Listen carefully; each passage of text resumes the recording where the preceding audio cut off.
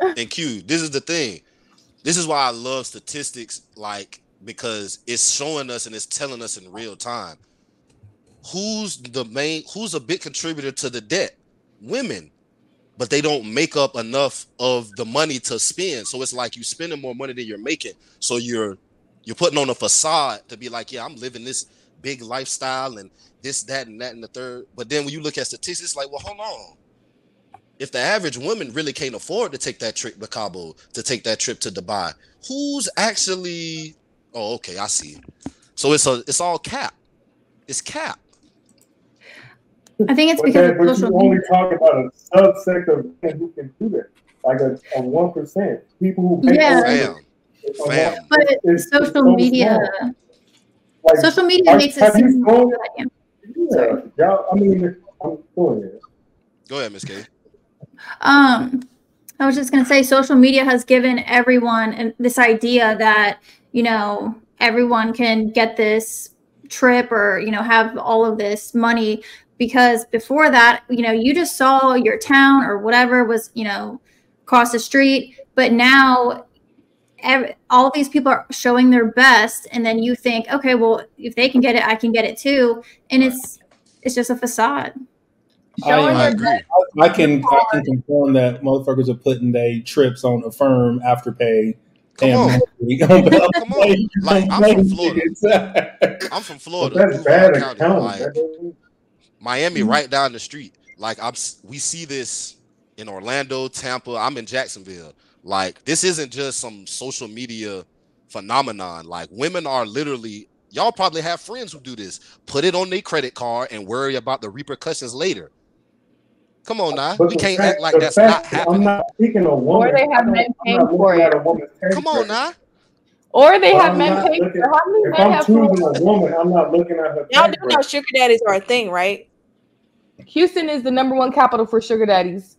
There's a lot of people out here that has sugar daddies but don't want to admit it. There's a lot of women out here that are buying stuff, they are getting stuff, and they're not even paying for it because they have a sugar daddy. And what are they doing to get it? They're giving it up. Come on. And sometimes they don't even gotta give it up. Or sometimes they don't have to give it up. Men will send them cash apps or stuff just randomly. Yeah, cute. Them not sugar daddies. Them are just simps. But that doesn't mean I'm picking a woman. But that doesn't mean I'm picking a woman based on her tax bracket. I'm not searching out a woman like, oh, she makes $350K game time. No. But you say that until. Go ahead. I'm not. No. If I'm going, I'm not. It's the innate qualities that bring certain things. I don't give a fuck how much money you bring in. You can be ridiculous. True. But if you don't, that don't mean you know how to raise a family or garner certain things for a family to thrive. That means either one or two things. You're extremely effective at what you do, or you're extremely lucky at what it is that you can get. It has no bearing on the type of person you are. Absolutely. I get what he's saying. Because let's say you guys dated, if men dated more chicks in their tax bracket, that means you're going to be working more. So now if you're going to date a chick that's making money, she's working more. So who's going to be taking care of the house? Who's going to be helping with the kids? Right? You're not going to have my nanny, that man. Right. Your nanny. But see, I agree with Anton, though. I don't think men should be dating in their tax bracket. I think women should be dating in their tax bracket because it's more realistic. Wait, make that make sense. If women shouldn't be trying to date nobody, no way. A man is supposed to date their tax bracket. So make this make sense. If I was making $40K, right, and I wanted to, you said date in my tax bracket, pretend Quinn makes $40K. Yeah. But so me and him should date. No pretending. $40K. That should be the ideal. It has a lot of factors. How old you are. Broke people. Just say that. Broke people need to be with broke people, and rich people need to be with rich people. That's what it should be then. Yeah, I can agree with that. I mean, her money don't even. I don't even understand this. That's cuz you have to stop saying. If she marries me, her money don't mean nothing. That's bullshit. We live off money. That's bullshit. Y'all are together. Like, once you become married, your income is one. Yes, y'all have to stop acting like we live in No, this for rich men, 1920s. her money As don't in matter. the vows, you are one. It's not a separate Fam. thing anymore. You're Yeah. married now. What I'm saying is that we're not using her income as what's it called? There's going to be y'all's active income. It's not her income or your there's income. active It's income and there's No, there is no more me and her. It's us. I get what he's saying though, but a man that makes money, he don't care about her pennies. But most men don't make money though. What I'm saying is this though. Let me clear up and make sure I can you turn your mic up a little bit louder? Is because we can't really hear you. That's why. Or can you hear me now? Yeah, I hear you a little better. We'll try. What I'm saying is, obviously, our incomes are coming together. But what are the different avenues that you're using your income for? Both of y'all aren't going to have active incomes that both are going to be paying bills or doing something. Who's investing? Y'all shouldn't be together. Y'all shouldn't be together. If one person is only going to be, if there's only going to be one person paying bills, why are y'all together? Bro, we gotta stop acting like everybody's a millionaire, bro. Like the average American does not make $100K a year. Let's stop this idea that I'ma just pay all the bills. I'ma be like my great granddaddy. You're not, fam. The average man is not doing that. That's not what I'm not saying that. You legit said you don't care about your wife's income. Let's talk to the average for the family. Both of you. That's all. So most American, so I get what both y'all saying. To the rich people standards, they don't care about their wife's income, but most of America, they need two incomes to sustain their household. Exactly. No, I'm saying, okay, who's the leader in this family? I can't understand. Who's the leader in this family? If the man. You're supposed to, which means you're supposed to be making financial decisions that take the family further, right? You're right. And that means, wait a minute, hold on, Leon. Let me just say it this way. And that means a man takes his wife's money, put it in his bank account, give her the money to pay the bills. And if he decides to give her more money on the side, then that's what he does. But at the end of the day, the man should have the responsibility of all the money that comes into the household. Talk your shit. I just said the same thing. That's all. I just said that. We can't hear you, Yam. Your audio. I just said that. I was just saying there's active income and like investment income. That's all I said. I never said that we have. What's the difference between active income and investing income? There should just be income. Like passive income too? Is that what you're saying?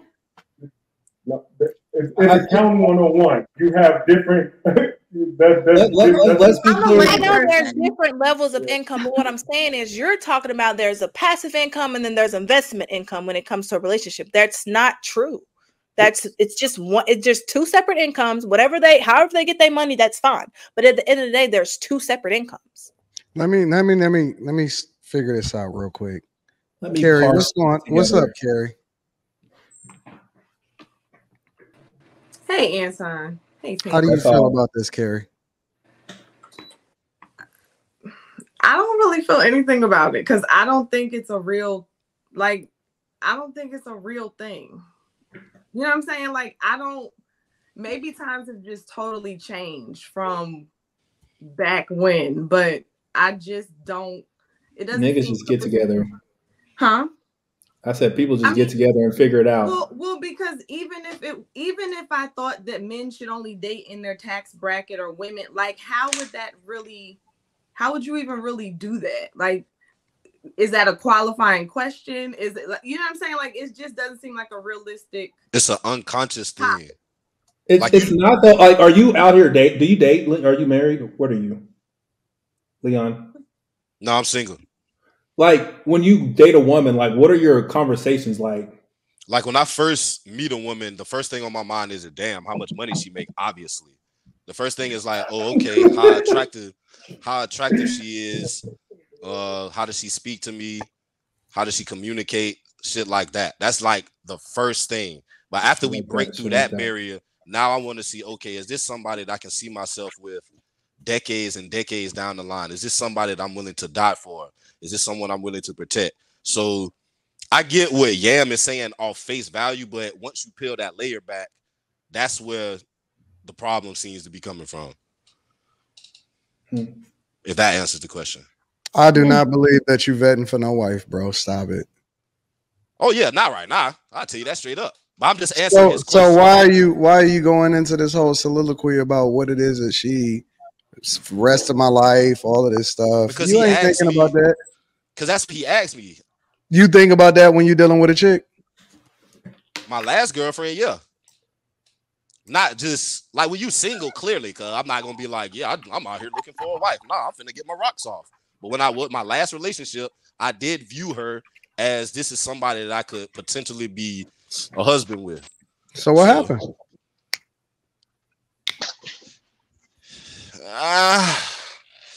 Let's just say. When that's the answer, nigga. He's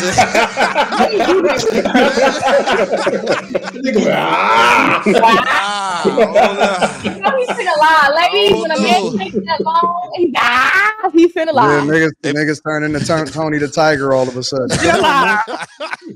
What happened? I could see her for the rest of my life. Okay, what happened? Yeah, let's just say we had conflicting views on how to raise children. Let's just say it like that. How long y'all dated? No, I was playing stepdad. Don't kill me, Anton. Step baby daddy in this bitch. Step baby daddy. Just relax. I learned my lesson. You Russell Wilson's out there. Shout out to y'all. Nah, I went fuck Russell Wilson. I didn't win Future. Never again. You was playing step baby daddy, bro. I was the biggest simp. I ain't even gonna hold you, big dog. Now that I look back, I'm like, what are you doing? Yeah, it was bad. Yeah, it was bad. I ain't gonna hold you. Oh my god! How long did you date her for? About a year and a half. How many children she got? She just had one. This ain't adding up. So it took you a year and a half to realize you guys have child parent differences, co-parenting differences. Not a year and a half. I'd say like 6 months. But when you in it, you thinking, oh, she gonna change, and damn, this pussy so good. But at the end of the day, you saw it actively though, because she already had a kid. You know. Yeah. You said what? You already saw it because she already had a kid. You know. How old was the kid? Her parenting ways. She was 2 at the time. Wait, hold on. The child was 2 and you was with her for a year and a half. So you was with her when the baby came out the womb fresh, basically. No, she was 2 when I got with her, the baby girl. Oh, okay. That's a baby. This is crazy. So there was also, you were nursing the baby and changing diapers? I love that. Yeah, I was doing the daddy. So there was a discrepancy. I love that. Much. Nah, I don't love it. Stop. So you didn't like the way she was raising her kid? Was that the problem? No, he was getting emotionally attached to another man's child. Right. That's what it was. Wait, so that's why you ended with her, because you were getting too attached to the baby that wasn't yours? This what it was. The way she parented, I didn't come from that. I got both my parents. I got my grandparents in my life. I have a big family. Wait, so was it a girl or a boy? Was it a girl or a boy? It was a girl. Oh, and the stuff definitely that she was said, doing, you ain't my daddy. Nah, nothing like that. She looked at. Baby was 2. Let's not get into that. Well, no. That's when he met her. Yeah, she was walking and saying little words. And all that. They're saying little words. Okay. Oh, so wait, was the